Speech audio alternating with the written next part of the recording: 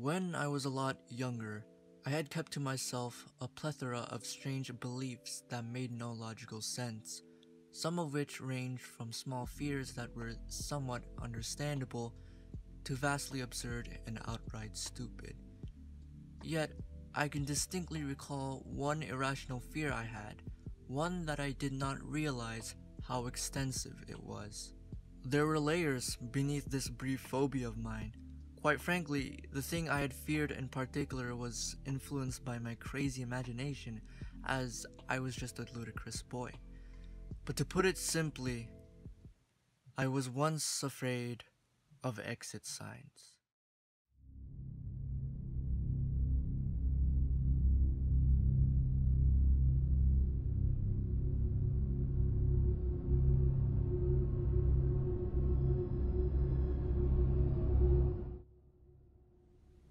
When I was around 5 or 6 years old, I found exit signs legitimately harrowing, particularly lit up ones that would glow and flicker in darkened areas like hallways, corridors, or alleyways.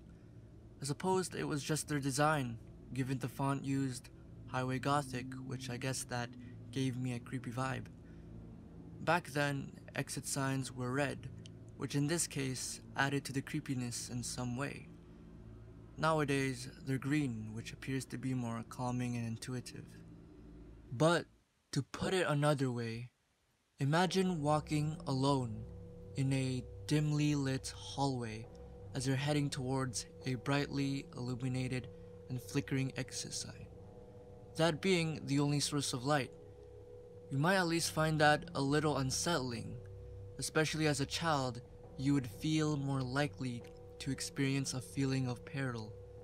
It doesn't have to be an exit sign.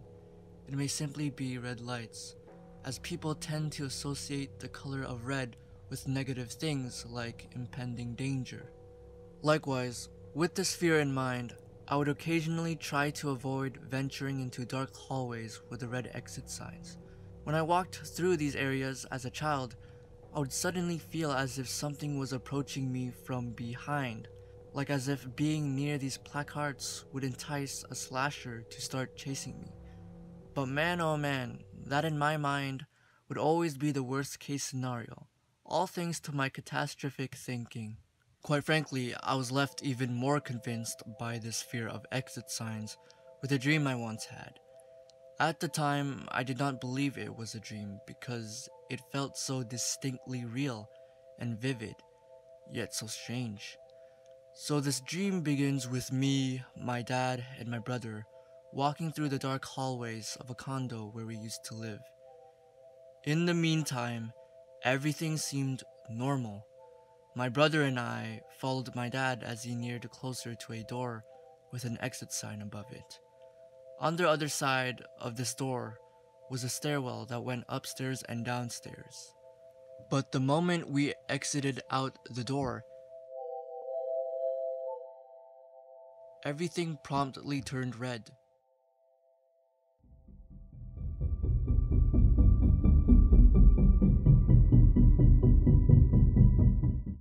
The walls, the stairs, the ceilings, everything was a bright enough shade of red, and that included us in the mix. To my memory, it was very reminiscent of the Red Room scene from the recent horror film, Scary Stories to Tell in the Dark. You know, the one with the hideously pale lady. It was pretty much like that, except there was no lady. Soon after having realized the color change, our instincts told us that we had to get out of there ASAP. Because it seemed that we all had a heavy feeling that if we stayed inside for any longer, we were going to get absolutely eviscerated. So we attempted to evacuate the condo for fear that something may be dwelling inside and hunt us down. But the thing is, we couldn't leave. The doors at the stairwell to leave the building, as well as the doors to the lobby, were locked. We were essentially trapped inside for a short period of time, and we couldn't do anything but explore the area. Now up to this point comes the most memorable part of the dream. As we made our way upstairs to a particular floor, we were confronted with nearly 3/4 of the hallway filled with these otherworldly beings equipped with heavy armor while wielding various medieval weapons. They were all gazing at us as if they were bracing for battle. To illustrate in detail, these humanoid creatures, these brutes, closely resembled a specific jump scare from an old German coffee commercial that I watched a long time ago.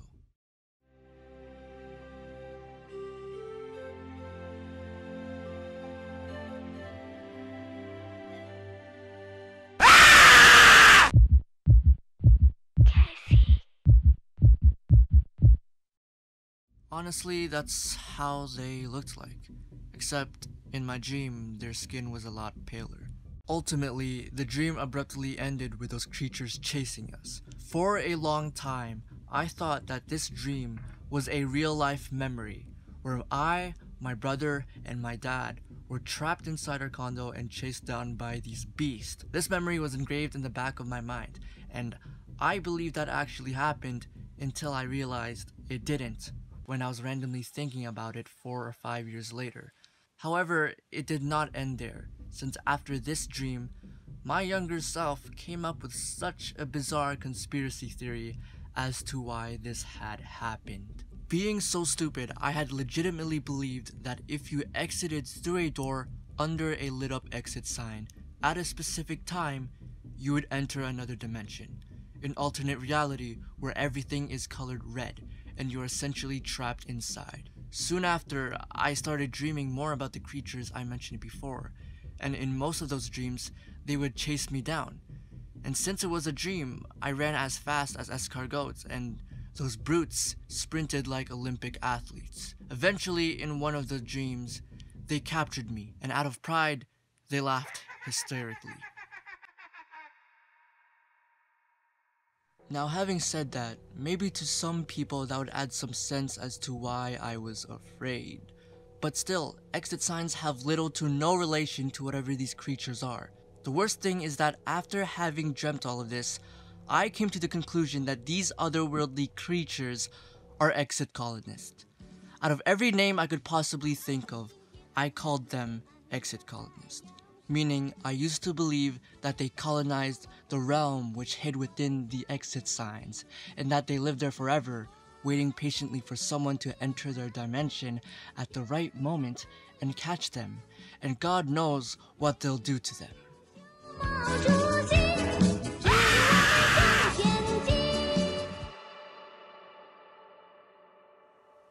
So, being super young, I believed that there exists a world, a colony full of human-like beasts lurking inside these everyday objects that nobody even talks about.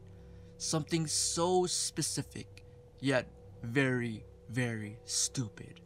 Most of the time, irrational fears can be somewhat understandable, like the fear of looking in the mirror or the fear of blood. But for me, I feared exit signs, mainly because I created nonsensical lore behind all of this. You didn't have to cut me off. Think like it never happened, and that we were nothing. I don't even need your love, but you treat me like a stranger, and I feel so loved. No, you didn't have to stoop so low. Have your friends collect your records and then change your number. I guess that I don't need that though. Now you're just somebody that I used to know. Now you're just somebody that I used to know. Now you're just somebody. At the end of the day, it's an irrational fear. It wasn't as big of a deal, thankfully, and it was mainly influenced by my dreams and my imagination. So let me know in the comments about your irrational fears, or maybe you would like to share one that perhaps tops what I've had. No, I'm just playing. Nothing beats me being scared of exit signs. Aside from that, thank you for watching. See you soon, which will be in a year from now. Have a great day.